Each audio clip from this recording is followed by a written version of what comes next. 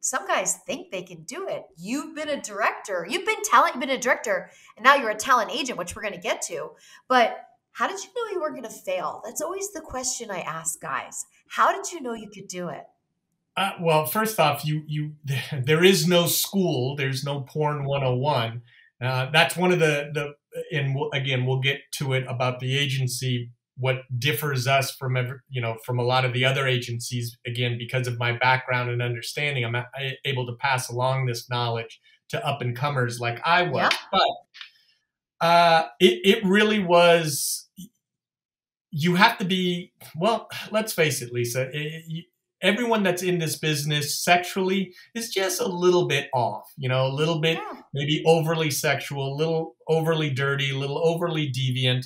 You got to have, or overly voyeuristic, entertain, all of those things. Yeah. Yeah, you definitely have to have a comfortability because, and here's the big thing that's completely different than what it is. Here we are in 2021, but in 1990.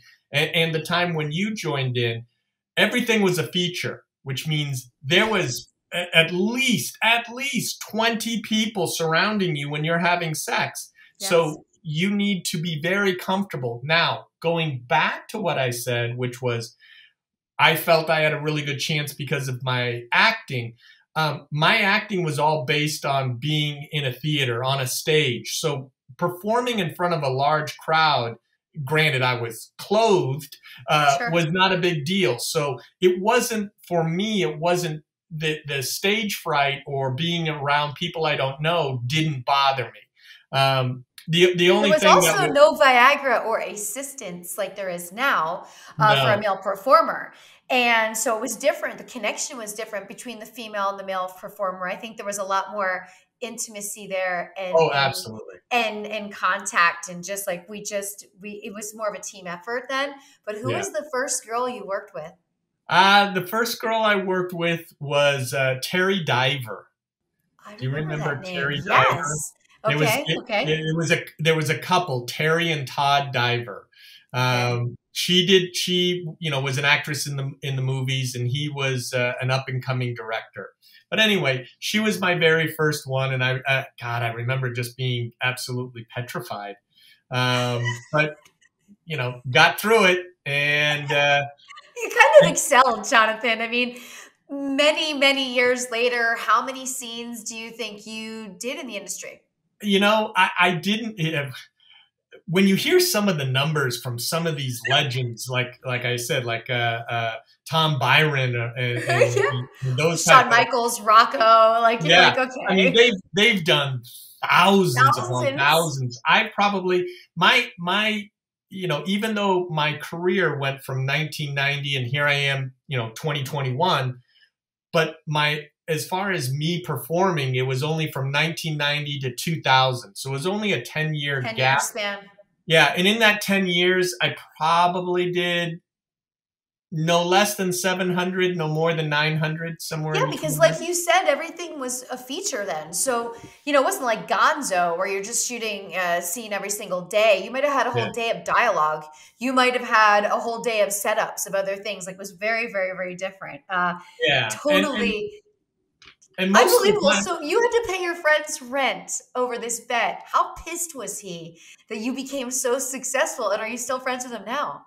I'm not friends with him now. We did try to stay in contact. I think the last time he tried to reach out to me was 1998. And he was wanting to get into business. And again, I tried to explain to him my knowledge about what this business is like, and it is, for a guy, man, it's not nice. It's not. No. This is what I always tell all of the young men that call up or try or get in contact with me to get into this industry. And one of the analogies I always use is this: porn is like, imagine you're a baseball player and you're basically being told, every time you go up to bat, you have to hit a home run. If you hit anything less than a home run, you're back to AAA ball. I mean, it is. You're so right. Yeah. There's no room for error. No. Back, And again, Because without your home run, aka known as the pop shot, we don't get paid. Our job is nope. not done. The mission is not accomplished. So we do rely on you to hit a home run. I've never looked at it that way, and I love that analogy. Well, I have to say that, you know, I don't think a lot of people realize how, you know, that it's a tough job, because it really is a mental job.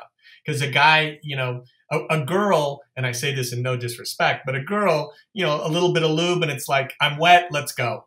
I But with feel a you. guy, it's even with Viagra and stuff like that. Remember, you have to be mentally there. You just, unless you are mentally turned on, it's just not going to work.